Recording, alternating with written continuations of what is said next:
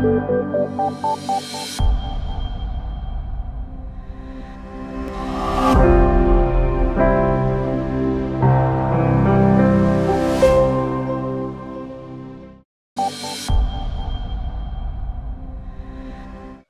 you, Michele, and once again, thank you everybody for being here with us today.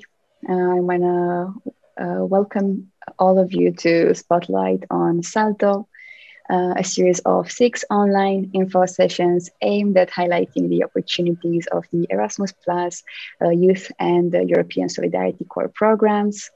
We hope that today and with all these sessions, you will get the chance to learn more about the activities and the tools of SALTO resource centers, but also especially, hopefully, the humans behind all the work that is being done.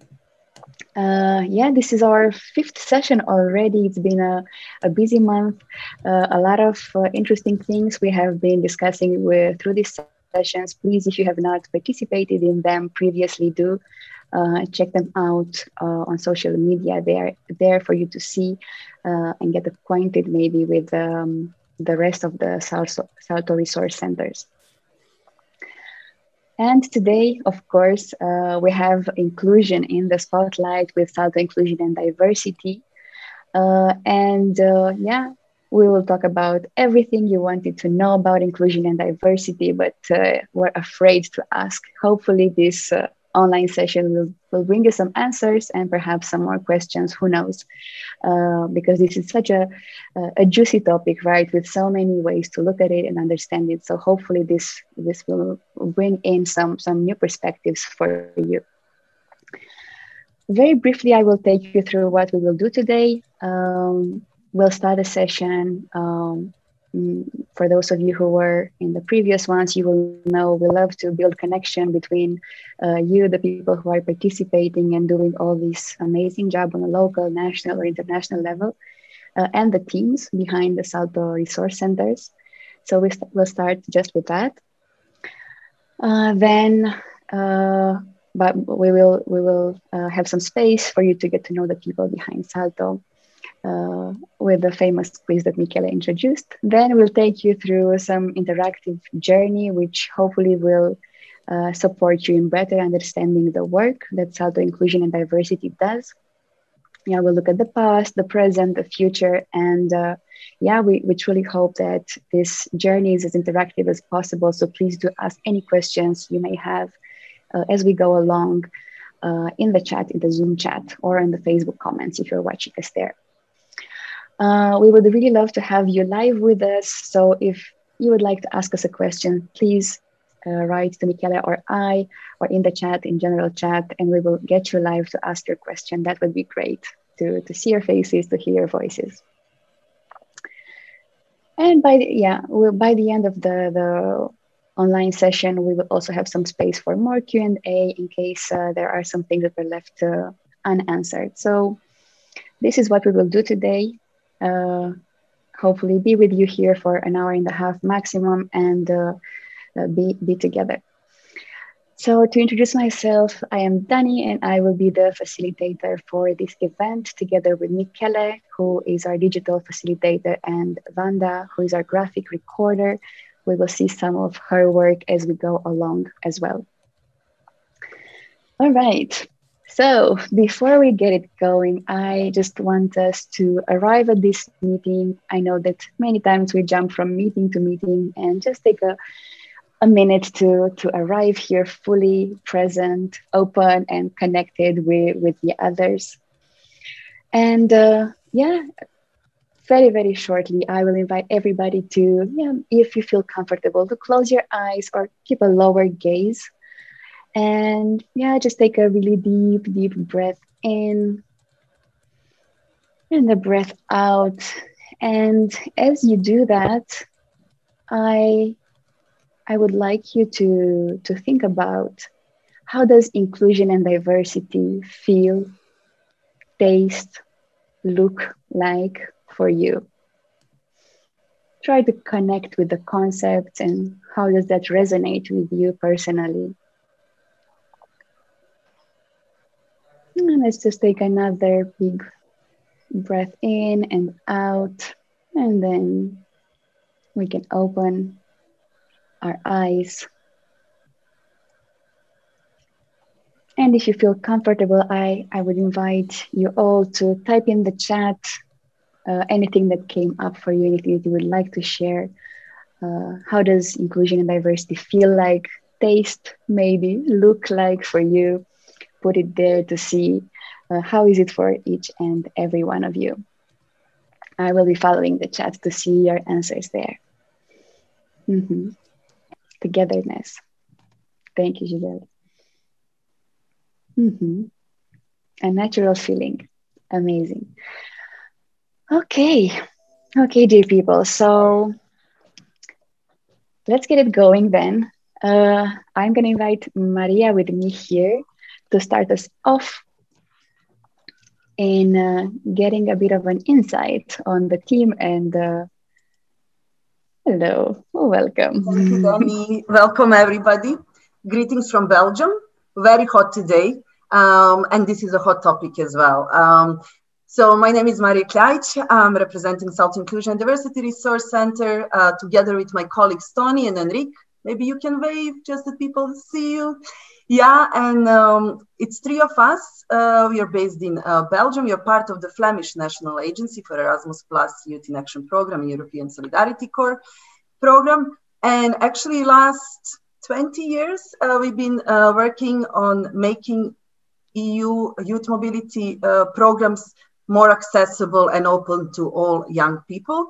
You will have a chance to hear more about that and our journey over last 20 years and also what the future is bringing for all of us a bit later. I also would like just to say that we have a special guest today as well as our colleague Marta from the Commission. So you will have a chance, hi Marta, you will have a chance to meet Marta a bit later too as well. But we were thinking maybe to start with something light and fun, and also, as Dani said, to use this chance also to get to know people behind the resource centers. So we have prepared a small quiz for you. We are ready to share some, might be possibly even embarrassing facts with you, but we hope they're just fun and yeah, it's sharing some moments from previous years with you. Some of the moments were a bit dangerous as well. So let's see what happened to us while working for SALTO Inclusion Diversity.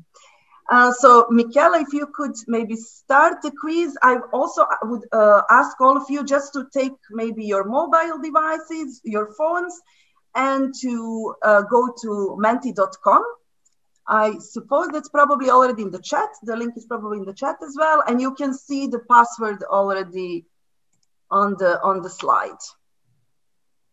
So 5 people are already with us in Menti. We will wait a few more moments for more people to join, and then we can start. So yeah, this is our team photo taken last year in the middle of the Corona crisis. Good. Okay, we have 15 people already joined. More. Great. We have some tigers and lions and strawberries with us and rabbits. So it's a really diversity of of creatures here. Good. Okay, 23. Let's wait a few more seconds and then we can start. 25. I think, Michela, we could start. Yeah? Good. So the first question is, what was the name of the SALTO office cat? So we used to have an office cat. Was the cat named Madonna, Priscilla, or Beyonce? What do you think? And actually the name was voted by people on a Facebook. And it was our neighbor's cat. She used to come over the balcony to our office. Yeah, Priscilla. So 11 people got this right. We used to have Priscilla with us in 2011, but then we had to move from that floor, and colleagues who took over the office were allergic to cats. Good. Tony, anything to say about Priscilla? She was very fluffy, and she's dearly missed. But yeah, life goes on. But we will never find out the like original name of Priscilla because it was a neighbor's cat, and we never get a chance to ask about her real name. Good. Next question, Michele, please.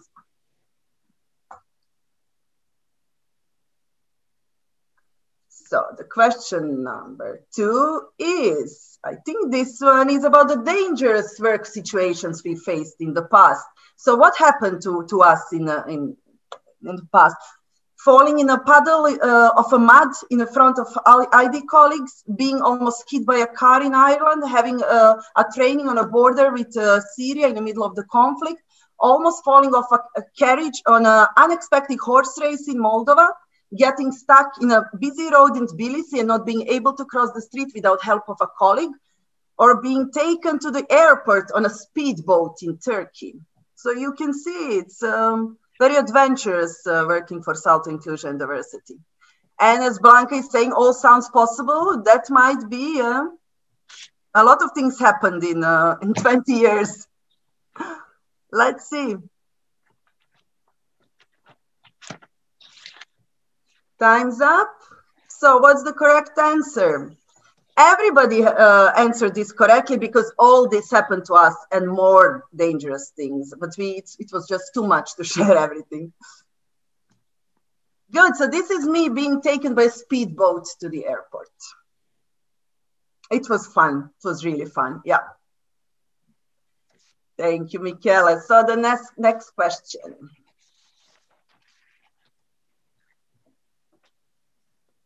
Okay, which member of our SALTO ID team used to play in a band? So we have some superstars with us. Was that me, Tony, or Henrique? What do you think? Who has the musical talent in our team? It doesn't mean with voice. Yeah. Indeed. Okay, 5 people thought it was me, but no, it was Henrique. So Henrique, would you like to share with us which kind of music did you play and what kind of band was it? Actually, I played in several bands from experimental rock to heavy metal, and also played some genres that I will not share because it's too embarrassing. But I went from aspiring rock star to playing music in Erasmus Plus projects, and I want to believe that that was an added value for Erasmus Plus and somehow increased the quality of the projects. Yeah, and actually, Henrique already has a next gig booked, no? Henrique? I'm supposed to open for one of the events that we are organizing in the end of this month. So if you're joining Inspire conference, you will hear Henrique playing there live. Good, thank you, Henrique. Michele, next one, please.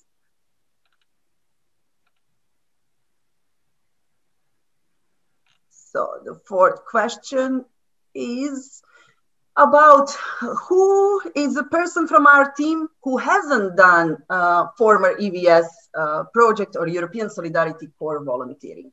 Was that me, Henrique, or Tony? So 2 people from the team are former European volunteers.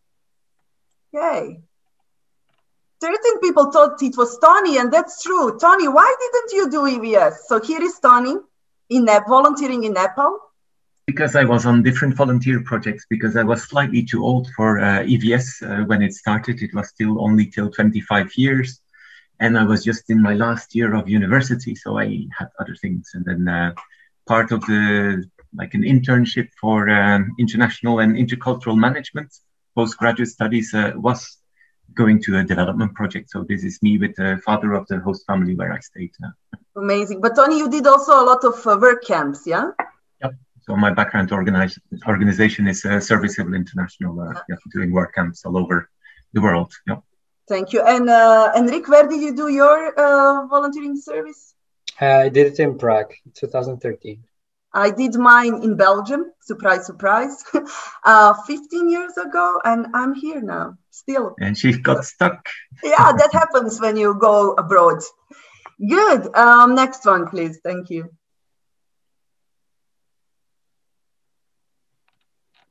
Oops. Okay. if somebody was quick, then it got to see the answer already. But let's see first, what's the question?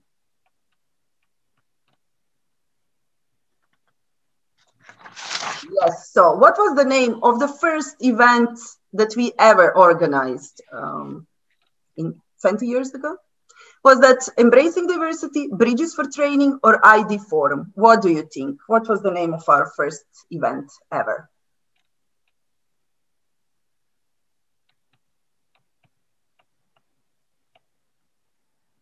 Okay, time is up. So yeah, 11 people thought it was Bridges for Training, and that's true. It was organized by Tony, no, Tony? Yeah, in 2000. Let's see the answer. We have the answer, Tony. Yeah.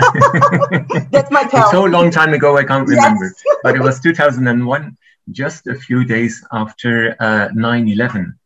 So that was my first event. I was only working for a few months in Salto, and then someone decides to fly planes into the Twin Towers, and all of a sudden people ask me like, so you will cancel your event? No? And I was like, nah.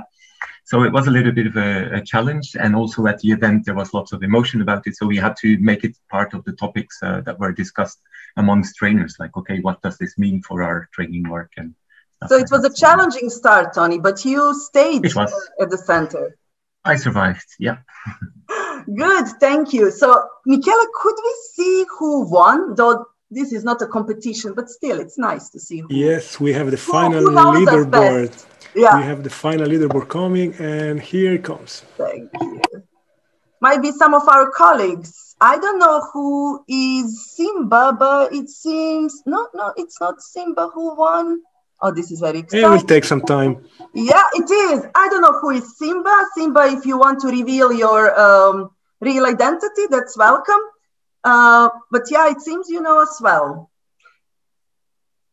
Giselle. Giselle, our colleague, whom you will also have a chance to meet at the end of this session and next session. She will be with you as well. So Giselle from Salto Training and Cooperation Center.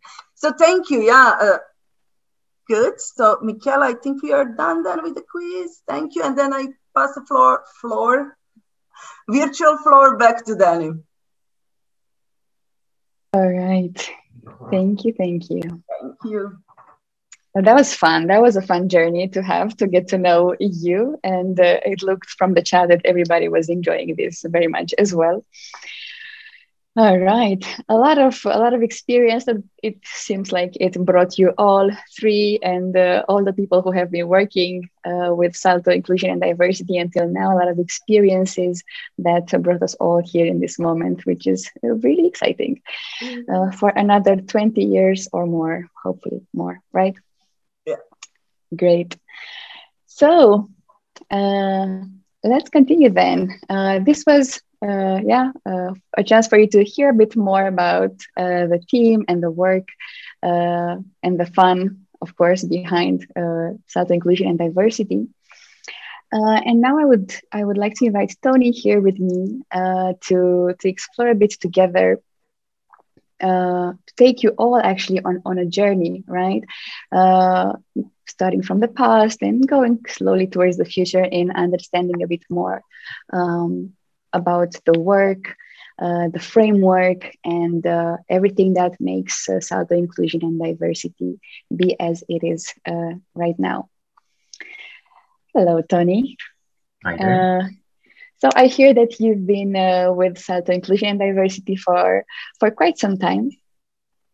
And it would be really nice to have the chance to get people with you on this journey of sharing a bit about where does actually Salto Inclusion and Diversity come from, what is its history, and take us with you in time, please. Okay, I'll do that. Before I take you on the trip down memory lane, maybe a first question that you can type in the chat.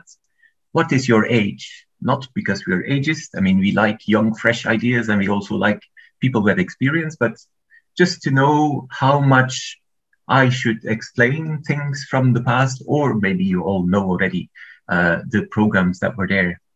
I see people in their 30s, 20s.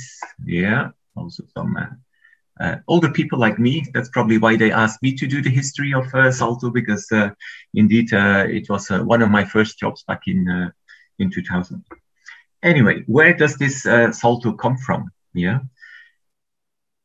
You know, the youth programs, the European youth programs. Yeah, they used to be called a little bit different. Now we have the Erasmus Plus and Solidarity Corps, but they used to be called Youth in Action, or before that, the youth program, or even EVS or Youth for Europe. Anyway, so there was a European program for young people, and it was implemented by national agencies. Great.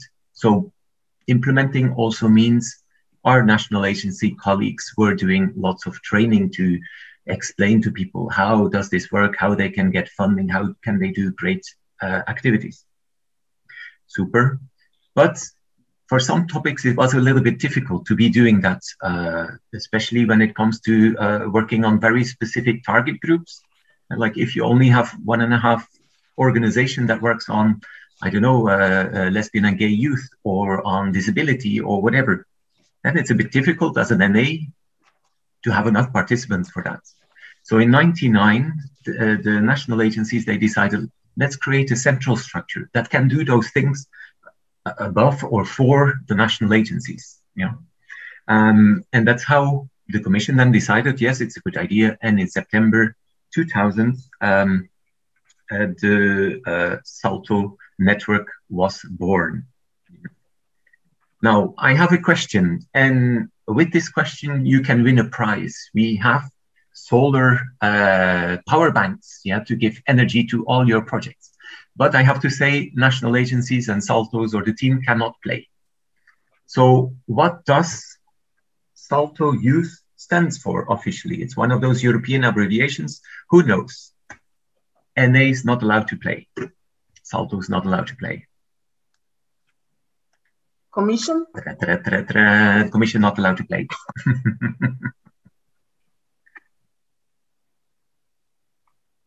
Or maybe this means that we only have colleagues there. Yeah. I think there Tony, is no one to play. Yeah. Okay. Tony, would you be up to also awarding the most creative interpretation of SALTO Youth in case the correct answer is not there?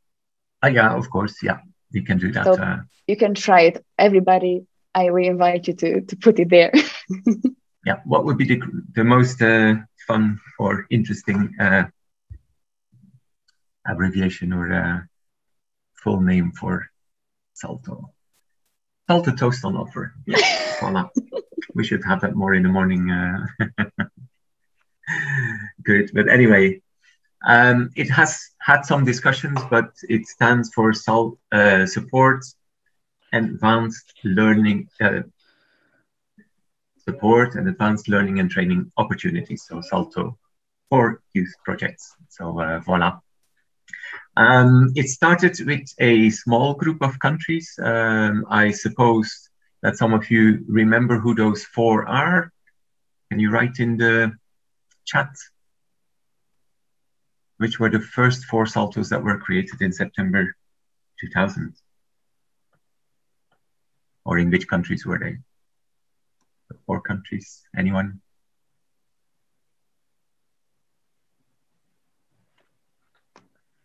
Oh, Germany is correct. Belgium, yes. UK was there, indeed. Now they're not there anymore for some Brexit reasons. And 1 is missing, France. Yeah. So we started already back in 2000 to work on inclusion. So in our resource center, but it was just a half-time position. So I was only half of me, and that was just doing training courses. Soon, however, we realized there's a lot more that we can do on inclusion and diversity. So then it expanded, yeah. And now we are 3 colleagues, but a bit of news, we are looking for a 4th colleague. So follow our social media and you might get the job ad in case you're interested to join the SALTO Inclusion and Diversity family.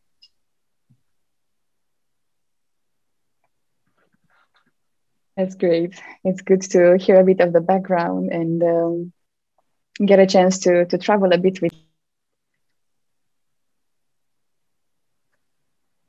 You muted yourself by mistake. By mistake, yeah. I don't know where did I cut, but definitely I wanted to share that. It seemed like the competition is on in the chat. So definitely made us go with you with this time travel. I wonder maybe before we move on, to ask everybody, what was the first time that you interacted with SALTO Inclusion and Diversity for the first time? If you remember, what was the context, what was the event, the publication, or anything else in between this. So please put it in the chat so that we know, when did you first get in touch with SALTO Inclusion and Diversity. All right. So as people are doing that, I would like to ask you, Tony, if you could share with us a bit, how does SALTO Inclusion and Diversity fit into the bigger scheme, right? We have all these actors that create the context for this to happen. Share with us a little bit about this, make a bit of clarity for us. I prepared a short PowerPoint for this. So here it is. So basically, once upon a time, we were created for supporting this, now it's called Erasmus Plus and Solidarity Corps, but it used to be the youth programs, back in 2000. And supporting the quality was also doing training. Of course, we were not the only ones doing it. I already mentioned that the national agencies did their own activities to inform all the beneficiaries and to find partners for them, to do training for them, etc. Besides the NA, there was also the partnership, so between the European Commission and the Council of Europe, because the Council of Europe was already doing youth worker training for a long time. So they decided to join forces on certain topics like human rights education.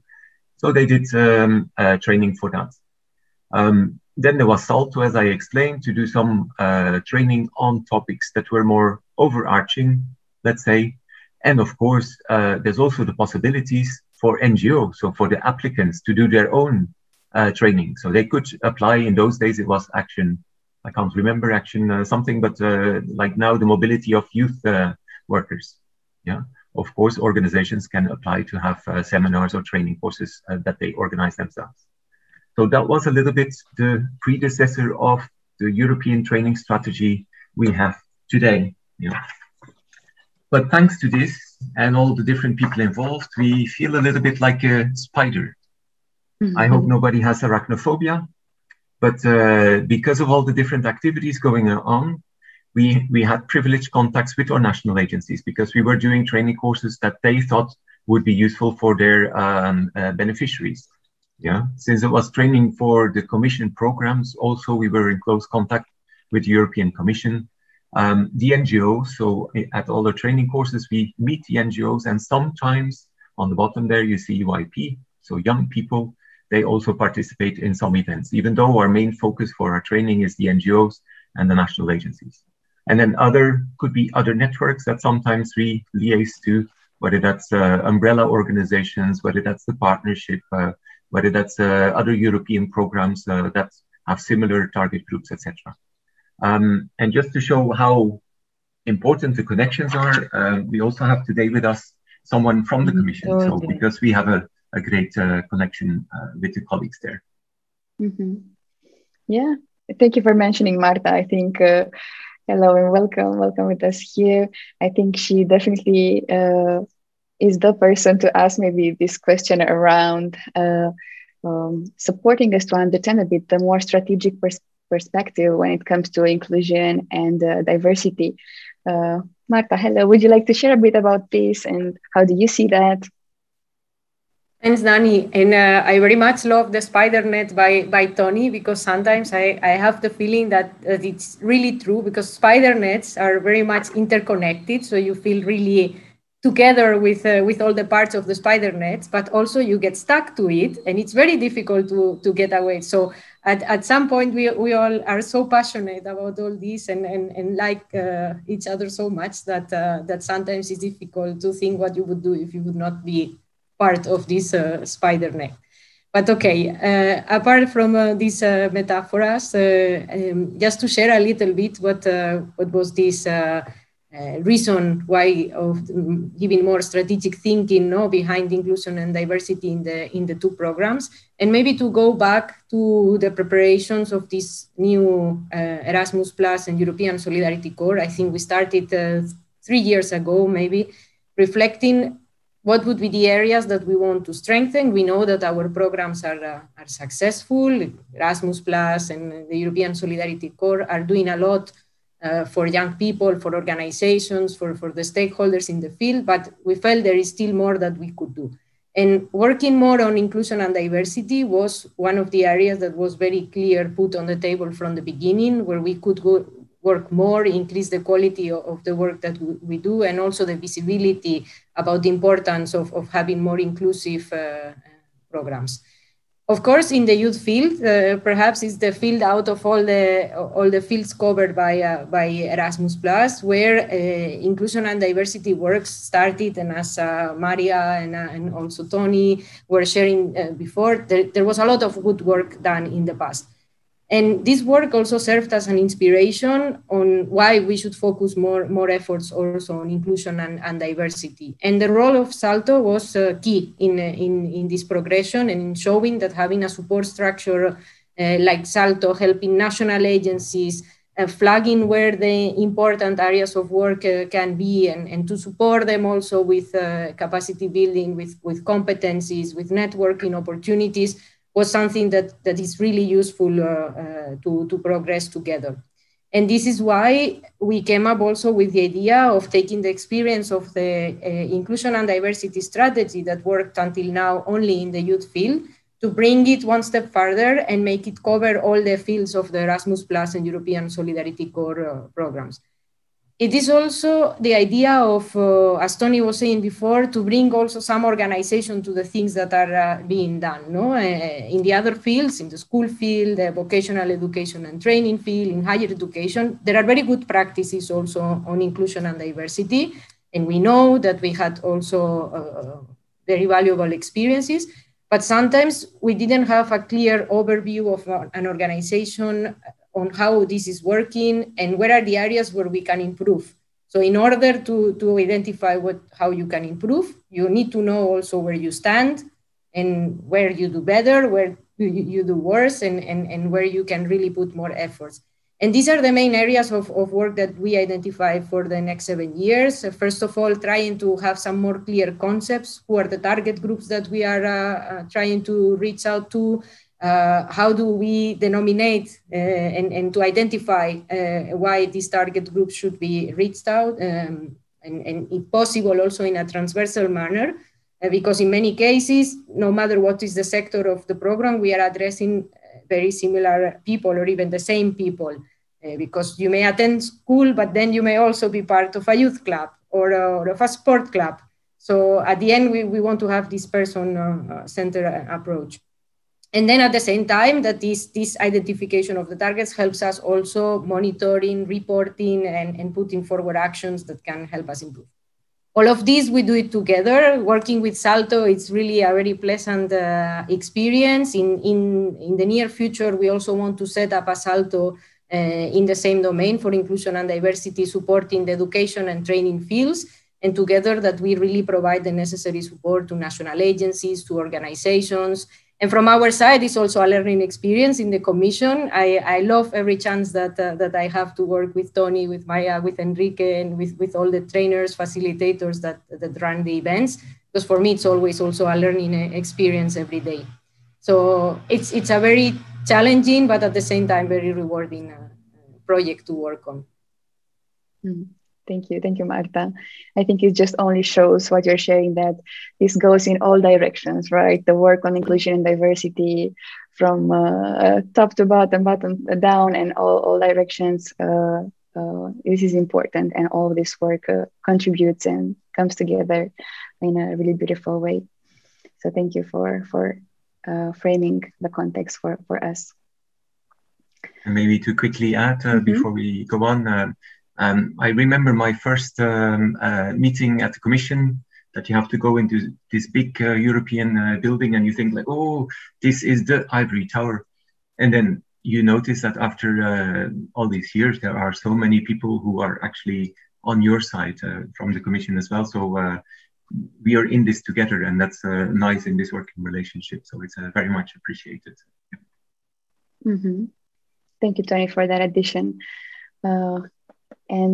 Yes, indeed, it's good to have in the room with us people from different countries, from different perhaps roles. So please do also share in the chat if there are any perspectives that you would like to bring or any questions that you may have for the speakers. All right, and now we are seeing Vanda's beautiful graphic recording of what we have been discussing so far. And even Priscilla made it. Even Priscilla made it there. Yeah. Amazing, amazing. Great to have her with us here as well. All right, great. So, yeah, we speak about inclusion, we speak about diversity, and maybe it would be a good time now to frame these two concepts and look a bit at them and see what are they exactly in terms of content, what do they mean, but also what is the difference between the two of them? Are they the same? Are they not? Tell us a bit about that, Tony. Okay. So as far as I remember, long time ago, the inclusion work really structurally started more in 2002, 2003, when there was already a first inclusion conference. And I think when you have people from the youth fields, they sort of feel what inclusion is about. It's like, yeah, the extra efforts you need to do to get people on board who, for whatever reason, don't make their way into these programs. Because the nice thing, as Marta said, about these programs, this is the non-formal learning, yeah? The clever students, they probably are at university, so they can go on the Erasmus student exchange, yeah? If you're in vocational training, you can go on Leonardo, what used to be called Leonardo, yeah? But what about all the young people who fall out of the boat, yeah? Who are left behind, let's say.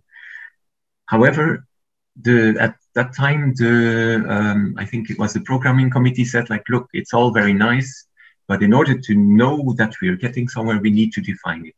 We were very reluctant, you know, because the more you define, the more you then also exclude certain groups. One thing was sure, we wanted to get rid of the labeling. So instead of calling people disadvantaged youth, which was the case when I started, we moved on to maybe young people from disadvantaged backgrounds. And then in the end, it became young people with fewer opportunities. So the young people are not the problem, but for whatever reason, they have fewer opportunities. And these are due to certain factors. Yeah, we call them exclusion factors, whether that's having a disability or a health condition, whether it's your social situation, whether it's your money, what's your educational level or school dropout or whatever. Also geographical disadvantage. Not everything is happening in the fancy capitals, but what about all the other people? What if you're from a cultural or minority background? Yeah, maybe you don't understand what this youth work is about. So you're automatically also more away from all these opportunities. So that's how we started to talk about young people with fewer opportunities. So those who have fewer opportunities compared to their peers. Because then often people said like, yeah, but everybody, when you're young, you're unemployed or you don't have any money yet. But it's the compared to your peers, which was very stressed always as very important. If in your country, there's almost 99.9% employment, like in Iceland in those days, then of course being unemployed is a big thing. Yeah. If you're during the housing crisis or after the financial crisis, if you're in Spain and you're unemployed, well, you're probably the same as 70% of the other young people. So this comparative element was always very important. And when we gave examples in the definition of the people that we were trying to reach, we always added 3 little points at the end of the description. Why was that? Because we didn't want to lock down the people. Yeah, there could be always new target groups coming up.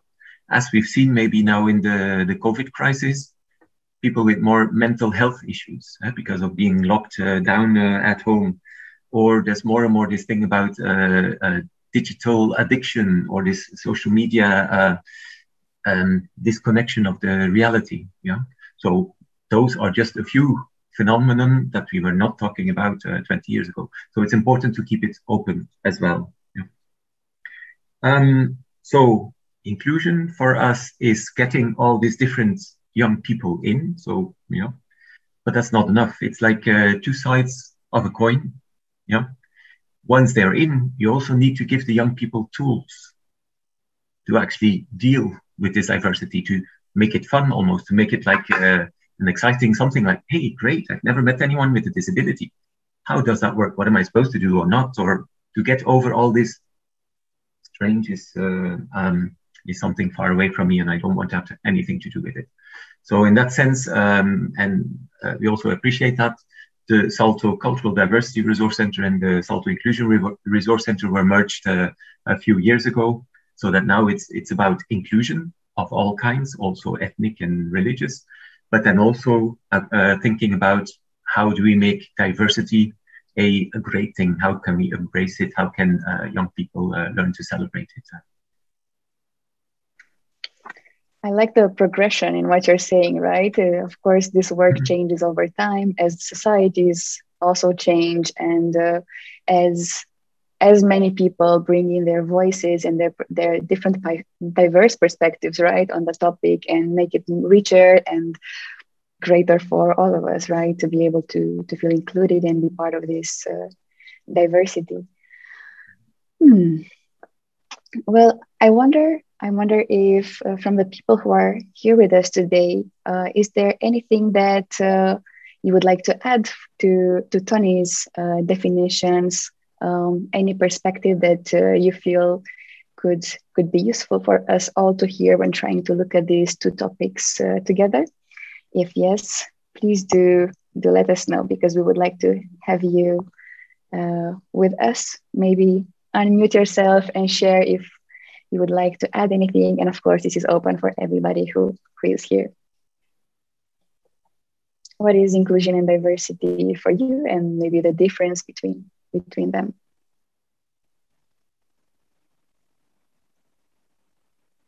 Let's see.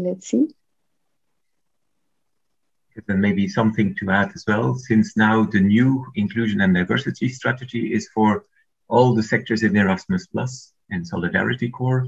Of course, we have lots of different stakeholders around the table. So the definition again is taken a step forward. So it's not 100% anymore as we were used in the youth field. But it's great that also now in other sectors, they are sort of having a similar approach to what we are, what we used to be doing in the youth field, and what we will continue to do, of course.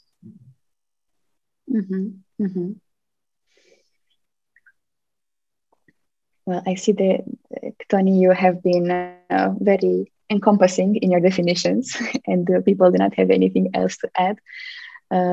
If you do have, as we move on with our topics, please do write it in the chat and we will read it afterwards. Okay.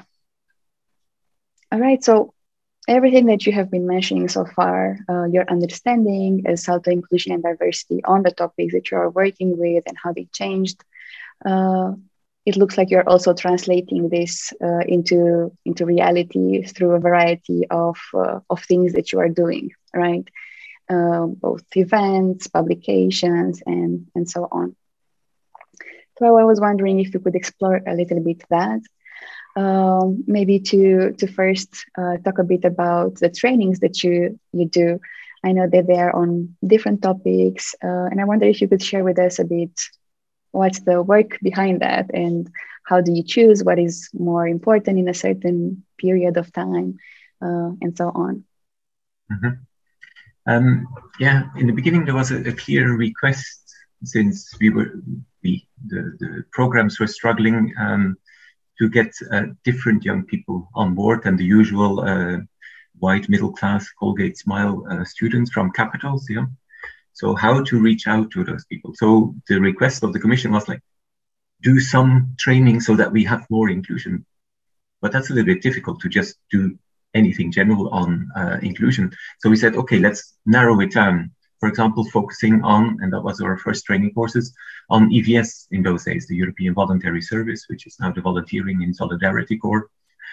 Or the second set of training courses was on group initiatives, which now is the Solidarity projects. Because then you bring people together around something concrete. So it would work more to work towards concrete things coming out of the course, concrete projects. However, soon we realized, like, not necessarily the rural youth and the ex-offenders and the gay and lesbian and the ethnic minorities have something in common. It's of course very interesting if you would mix them, but often they are looking for like-minded organizations, depending on the topic that they want to address, of course.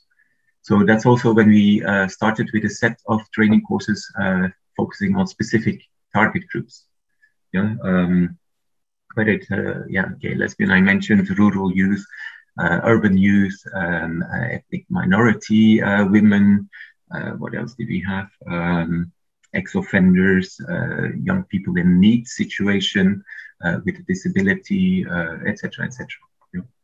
However, along the road, there were also other important topics that came up, whether it was a European year of something like European year of sports or education through sports. So we did a training course on inclusion through sports, for example. Or when there was the economic crisis, employability was a big thing. So we did a training course on working on work, like how to improve employability of young people. When there was the refugee crisis, so there were more focuses on that.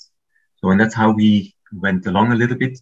And how do we choose those topics? It's basically keeping our ears and our eyes open, both towards national agencies who have to implement the programs in the different countries, but then also via all the youth workers, the inclusion workers that we get at our training courses. And sometimes we even did questionnaires or more public consultations about that. Mm-hmm. So what happens, Tony, in case somebody cannot attend all these amazing training courses that you organize? Or how can they interact with this work that you're doing? Yeah, it's true. Not everybody has the time to take off work, to go to a training course. And also training courses by the dynamic is limited to, let's say, 25 people. So what about all the other ones? And we did realize that.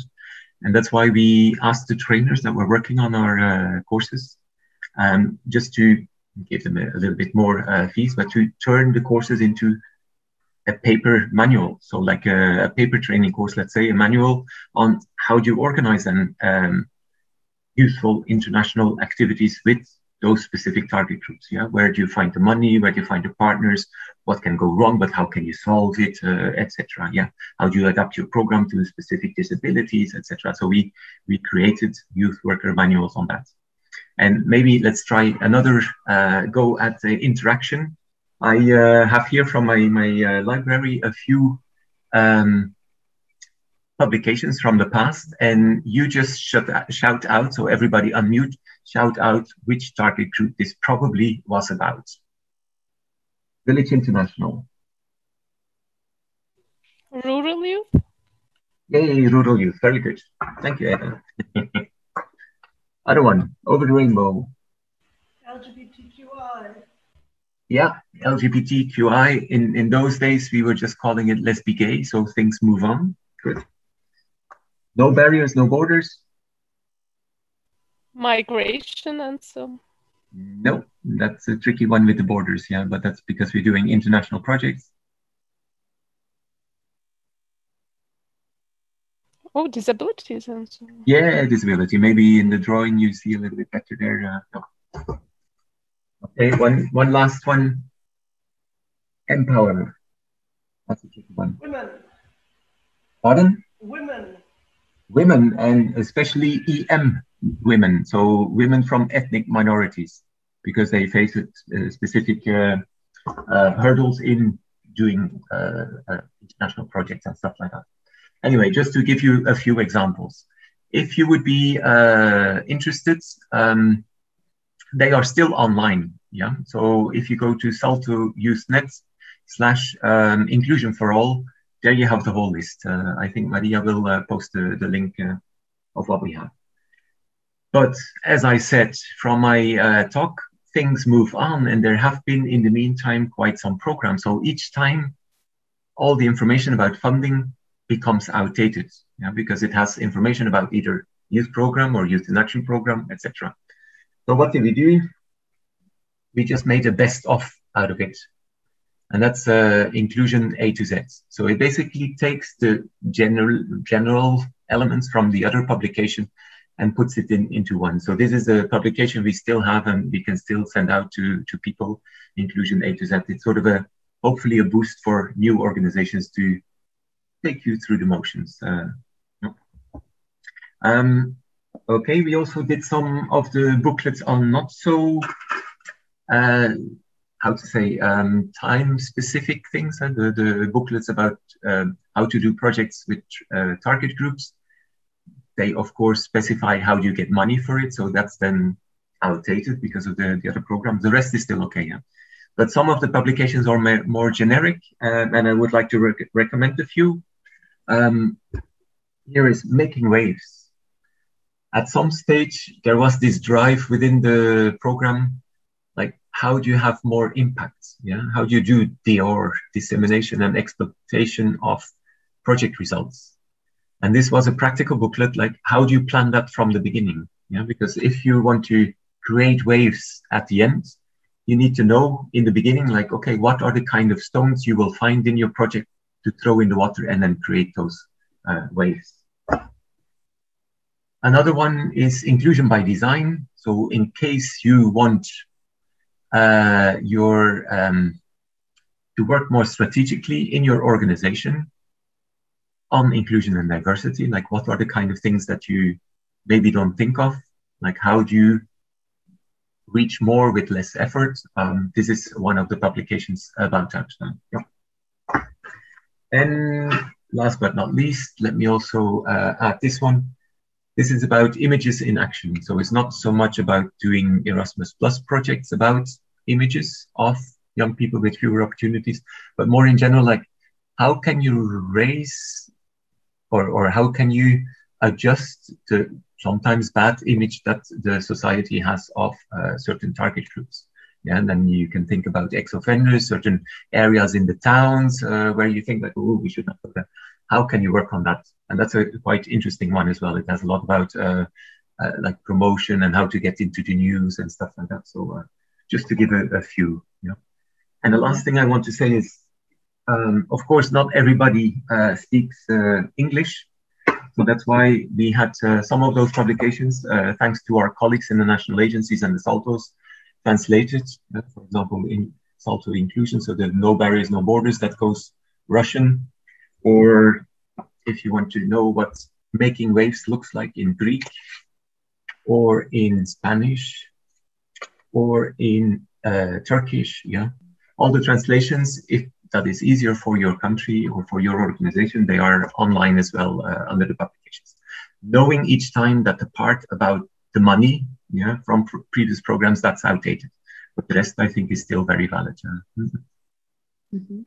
That's a lot of resources, indeed. Indeed, a very rich resource center with so many publications. Maybe I would just like to ask you, what about people who do not use publications like this or do not like to go through manuals and read about this topic? Is there anything else for them to interact with your work? You mean like people don't read books anymore? Yeah, yeah, kind of, yes. Things move on, and we were talking about that as well. However, one thing I have to specify is that most of our target group, well, it's the NAs, but then also the inclusion workers. So in that sense, we are not so much directly targeting the young people. So there's still a difference. If indeed you're doing communication to really the young people and things move on with Snapchats and whatever you have and all these new platforms, maybe it's still different for the youth workers. Yeah, depends. That's why I asked in the beginning as well, like what kind of age range do we have? But it might depend on that.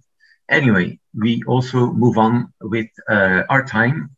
And then one of the things we did is to have a look at all those resources that we have. And let me quickly share my screen. Hopla. Voilà. all the resources that we have, how can we deliver them in a more digital way, in an app? So we created a quality mobility app. So it's basically a website that looks good on your phone as well. So it's responsive. And in there, what can you do? You can rate any mobility project, so any international project, according to European quality principles or things that we think the EPLM, the European Platform on Learning Mobility, thinks that is important. Yeah, so it's sort of a reflection tool, like, am I doing a good job with my international projects? But then the thing I was talking about is when you create a project there, yeah, you can create that together with your project partners. You can give them access. You go through 16 different project questions, project management questions. Yeah. What do you want to achieve? Yeah, that's about aims and objectives. In any application, you will need to specify that. So this tool actually helps organizations to go through the different steps of thinking out the project. But if you're stuck, you can click the light bulb here, and then you get all kinds of resources like, okay, how do I define, for example, my aims and objectives? You could do a needs analysis. Great. How do I do that? Oh, you could ask people, or you could do focus groups, or think more in the long term, etc. So that's a little bit the setup. And all these little resources that you get, contextual resources, or if you just want to search them without making a project, it's also possible. All these resources come from the publications that we have. Yeah. So, and other publications, it's not only SALTO publications, of course, there's many other NA tools or partnership tools, etc., that are floating around. So that just to give us one more digital publication. Also, what we did now, that's embracing diversity. So we have a few newer publications that came out, I think this year, if I'm correct. Yeah, you see here on the website, they're new, freshly from the press. You can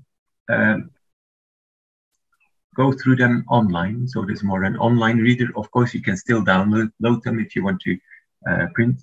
And what we did is we turned them also into a YouTube video. So if you're not into reading, digital or paper, you can just watch a little video that gives you the crux of the story. Yeah. Another project we've been working on, especially now in the COVID times, it's mainly Henrique that was working on that. Everything had to go online. Yeah, we were all in lockdown, but then all these online activities, what does that mean for inclusion and diversity? Voila. So we developed an online publication about inclusion and diversity in digital youth work. Since it's about digital youth work, we thought, okay, it would be clever to do it digital. And in here, online, you can scroll through different text or inputs on this issue, like how do you keep it inclusive if you do things online? Yeah. And again, to create a little bit variation on the way people consume information nowadays, we now created a set of podcasts. Yeah, it's loading, I suppose, which you can get from Spotify or Google or Apple, so that you can just plug in your earphones, and while you're going to work, for example, you could listen a little bit like, okay, how do you do this inclusion in the digital era? Or what can we learn from it, research about it, etc. And then last but not least, I already mentioned that there was this inclusion by design publication, like how to do strategically, how to set up a strategy to be more inclusive and reach out to diverse target groups. We also now have a digital publication and a podcast again on how do you shape this inclusion and diversity strategy of yours.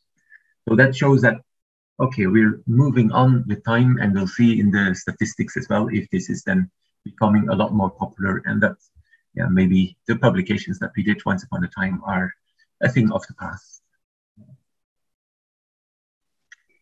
Thank that's you. a little bit what I had to share, I think. Yeah. Thank you. That just shows the diversity of ways in which people can interact with this work, and indeed just playing by not only preaching but also putting in practice all this.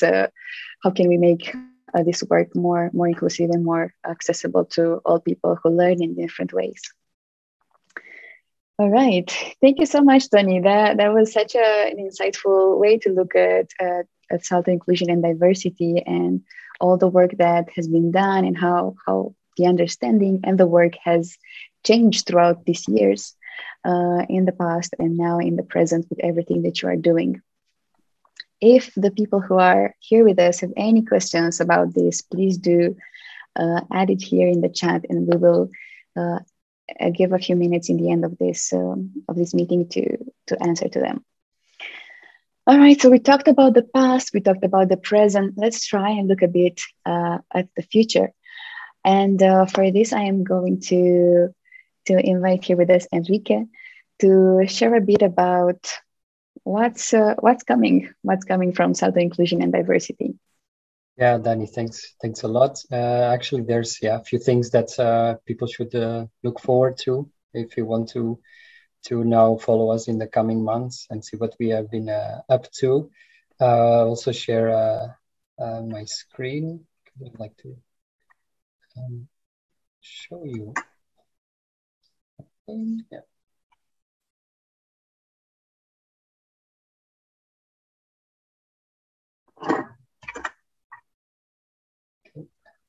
Okay, without going right away straight into the future, wanted to refer first that actually these efforts around digitalization and what has been happening now during the times of pandemic has been a very intense time for us. A lot of work that we have been going through.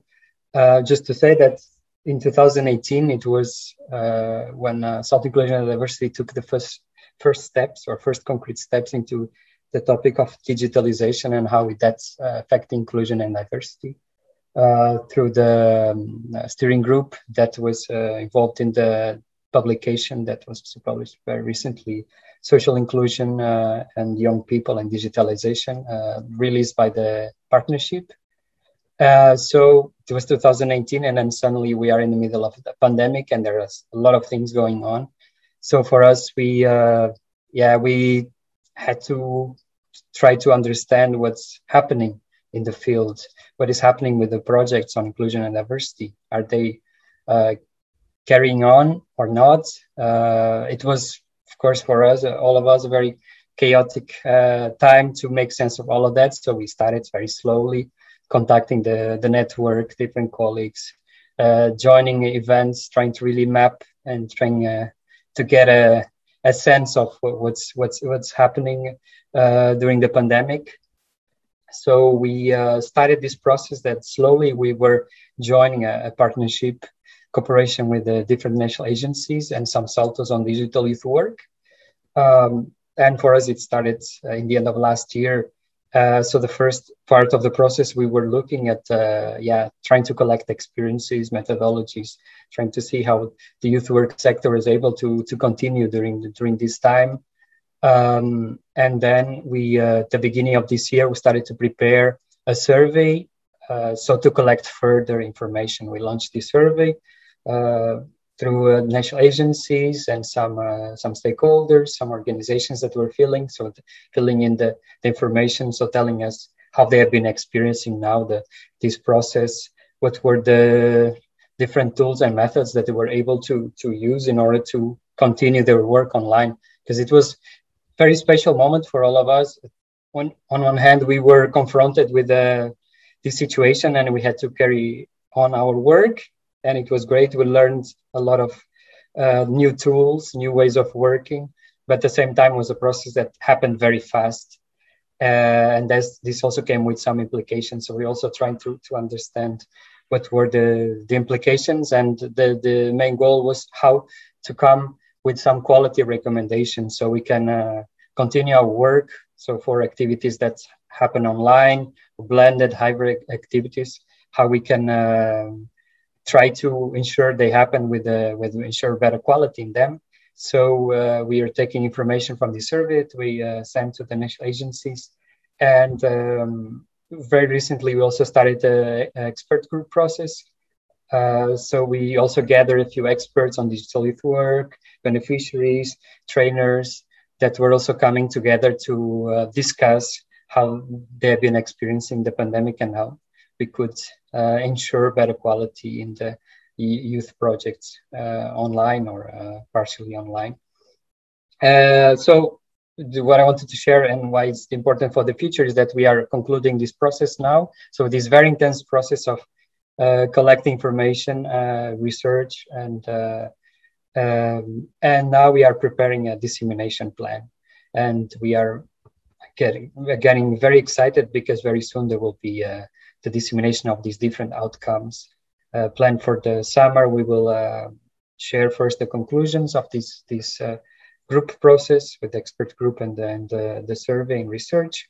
And then after the summer, in the autumn, we are also going to put out there some different dissemination activities. So we're now discussing also with our team and the partners in this snack on digital youth work, different formats. So we're also, we'll try to, as also Tony was giving this very nice overview of different resources that we are also looking at different formats. So we are also thinking how to explore further this idea of having podcast conversations, how to use it, especially online dissemination in various ways to share this information.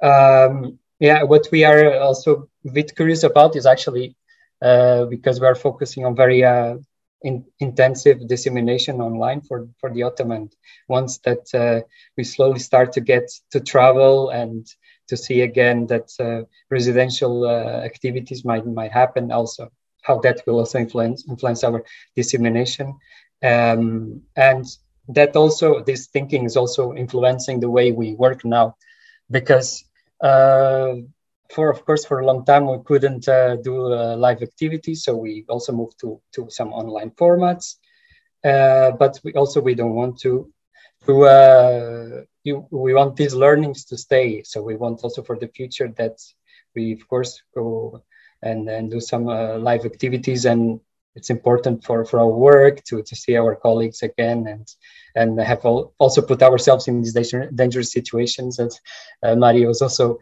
sharing the beginning, but it's of course we are very keen to go there, but at the same time there are many learnings that we can take from this period, and we also want to incorporate that in our activities. So just very so quickly I will just share a few things that are now in the pipeline. So in 10 days exactly we are planning to launch the promotion of the inclusion and diversity strategy. There's another video that is being prepared and a leaflet that will tell about different opportunities in the programs for inclusion and diversity. And together with that, there will be quite intense social media promo. Then coming very soon, Inspire Week for Inclusion. So this event is also part of the strategic partnership for inclusion that has been running for some time. In every 2 weeks, there's been a bigger event where also the people that are working on the different topics come together. It's a moment to share workshops and share practices. There are 3 main topics within this project: health and diverse abilities, rural youth, and need. Unfortunately, this is something that was planned to happen live, but because of the situation, we had to move it online. But we were able to come up with a very compelling program online. So for 5 days, 3 online sessions per day, there will be different workshops and inspirational input that you can follow. And normally, every day will start with me playing some music. So there's also another reason to join. And if you haven't registered yet, you can still go on our website. There is a link for a late arrival for registration. Maybe my colleagues can also share it on the chat. And I also saw that in the participants, there are a few people that have joined our previous sessions of the ID Talks. So I was also happy to see you here in this session too. And because of the success of this event, we are now planning a third edition of ID Talks. We are continuing with the Embracing Diversity series, and there will be 5 new topics. And of course, next to the event itself, there will be outcomes produced, such as recordings, articles, and then all the outcomes that will feed into the ID Talks magazine that we launch at the end of each series. And so stay tuned, because the call for registrations will be sent out very soon. And then a bit ahead, later this year, the ID Forum. So it's the Inclusion and Diversity event of the year that we are planning. And the aim is to do it residential in Belgium, but we also like to give opportunity for people who will not be able to travel for whatever reason. That's some of the sessions will be live streamed as well, so people can also follow it at home. So it will be a moment to celebrate what has been achieved in the programs in the past 7 years, to find inspiration from the different workshops and practices that will be shared, and also to get ready for the new programs. So there's a new generation of programs. There's a new ID strategy. Also, together tied with that, we are working on a roadmap.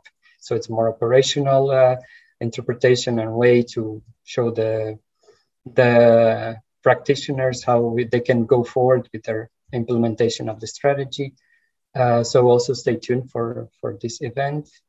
And last but not least, the On Track conference in its 5th edition is planned for later in the end of the year, 2021, 8 to 11 of December. And this is an event focused on NEET young people.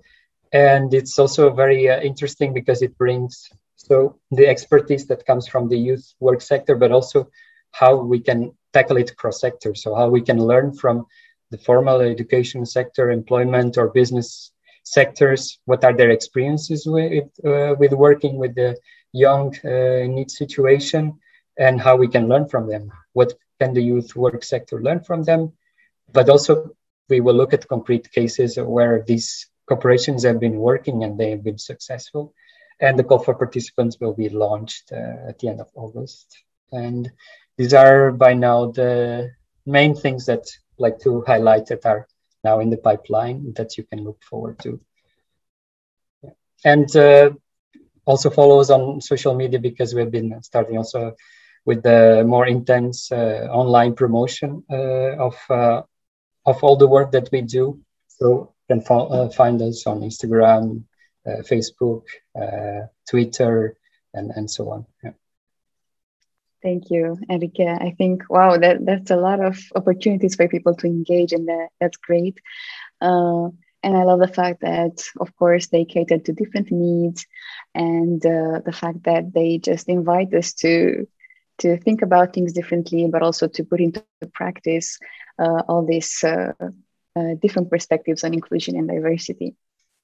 Yeah. It's really great, and I do invite you all who are here with us to please share in the chat or unmute yourself and let us know if any of this information that was shared today resonated with you, or it brought up any questions with you that you still feel the need for more clarifications or answers. As we still have about 7 minutes from this meeting, and we would really like to open it up to you and be in conversation. Dani, also maybe to add all this good news that probably by the end of this week, we will be publishing all the translations of the inclusion and diversity strategy in all EU official languages. So we have them ready in just the last technical part of putting them in the website, but they will be there. Mm-hmm. Mm-hmm. That's great. Thank you, Marta.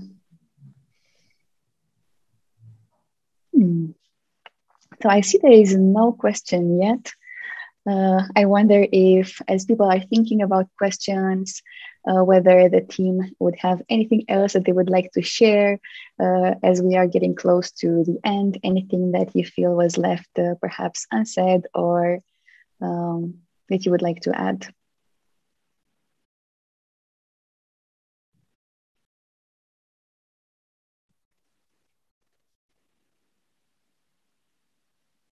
Oh, there you all are. Dani, there is a question or a comment about the quality app in the chat. But maybe person who asked the question could clarify a bit, or it's Tony, the question is addressed to you. Is it clear to you, or you need a bit more? Yeah, could you read the question? Yeah, so I think it was Meta who asked whether the quality mobility app is specifically for inclusion and diversity, but it is for any international projects. Yeah. It's also set up in a way that it's not only for Erasmus Plus or Solidarity Corps, but those 16 project management questions come back in virtually any application.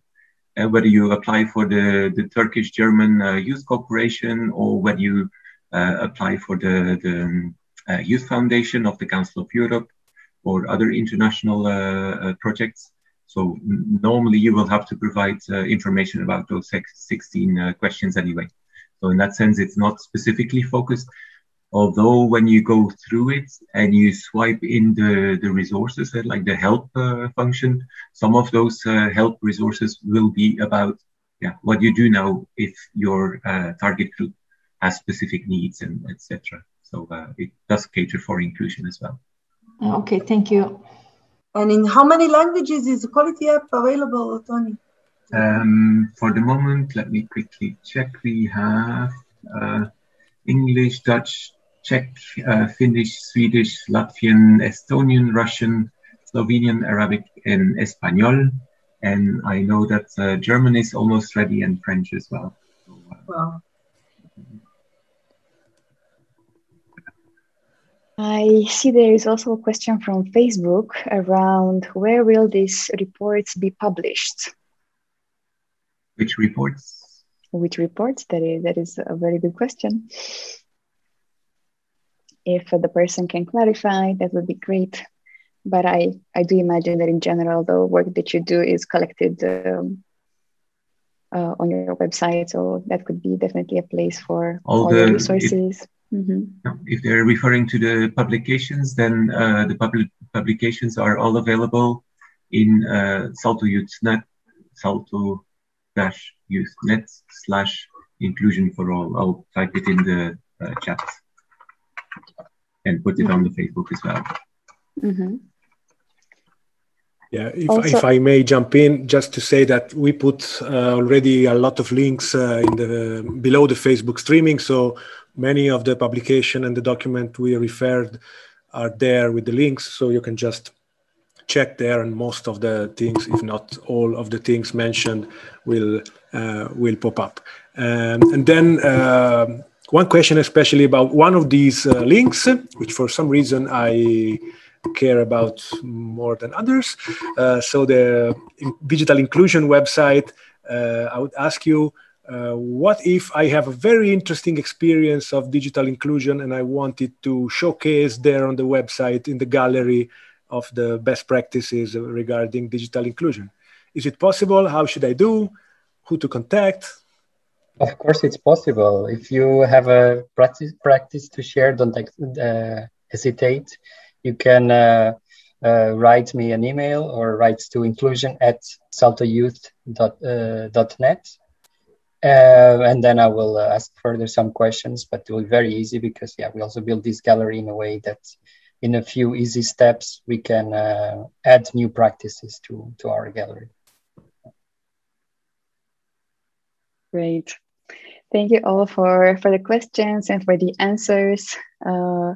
It has indeed been such a rich session in terms of resources and understanding a bit more about the work that you do and the ways in which people can interact and use all these really good resources that you have developed in time. Before we close up, as I see there are no more questions for now, I would like to take the chance to thank everybody, first of all, for being here and for listening and interacting with us, but also to remind you that Yeah, this is the 5th webinar, or the 5th online session. We are going to have one more. So one more online interactive session happening next week, actually. And yeah, if you are curious at all, as I mentioned, you can see the previous sessions online. But if you are curious to participate in the last session that we have here with us Giselle from SALTO Training and Cooperation, who will be telling you very, very briefly what is the next session going to be about, just to make you curious and invite you for it as well. Thank you, Danny. Very, very briefly, yes, I invite everyone to be curious. That's the spice of our lives in general. Building on what Tony introduced today, talking about the European training strategy is the very first step in the field of youth work at European level. This is what we're going to talk about next week. So to present you what's the direction the new European training strategy is taking. And then for all those who will be there and who have in their blood the big youth worker identity, feeling, and then traces and history, we will also share a little bit of information about a series of, I would say, quite innovative training courses for youth workers that we have developed. And if you want to know more, see you on the 24th. Great, thank you, Giselle. Indeed, you have in the chat the link to sign up for this last session. Please do so. We are looking forward to having you there as well. All right, this was it. We hope you had a good chance to get to know SALTO Inclusion Diversity a little bit better. Do be in touch with the team.